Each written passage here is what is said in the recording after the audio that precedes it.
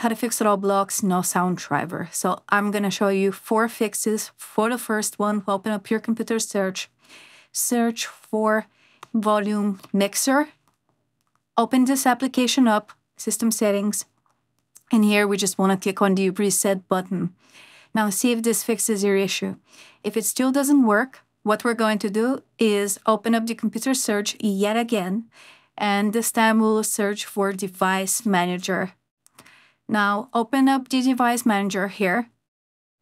Find the section for audio inputs and outputs. Click on the little arrow here. Right-click on every single one and update driver. So this is going to update the driver for every single audio device that we have, and this should fix your issue. If it still doesn't work, another reason why you might be getting this is if you have voice meter. So open up your computer search for add or remove programs. Here, just find voice meter if you have it, and click on it and uninstall and restart your PC.